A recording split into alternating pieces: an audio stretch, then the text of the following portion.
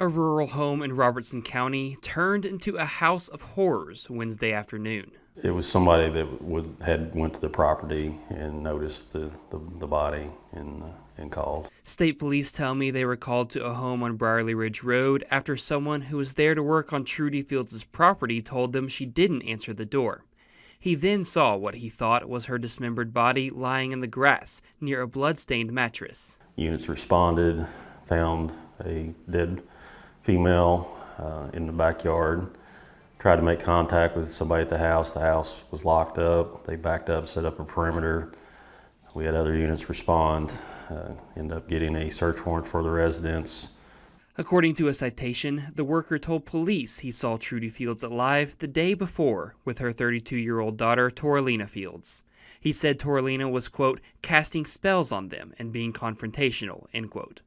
Due to the circumstances, investigators say they called in a special response team, and they entered the house Wednesday night. Our special response team responded to serve that search warrant due to the circumstances surrounding the body and unknown what's in the property, in the house.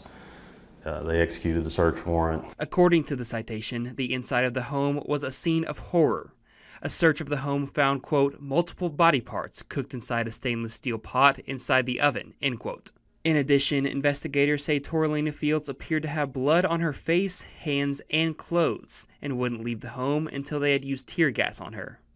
She is currently being cleared at the hospital and will be transported to the Bourbon County Detention Center upon release from the hospital. Toralina Fields faces multiple charges, including obstructing governmental operations, tampering with physical evidence, and abuse of a corpse, but could face more charges as the case develops. Thanks for watching. Stay updated about breaking news and top stories on the NBC News app or follow us on social media.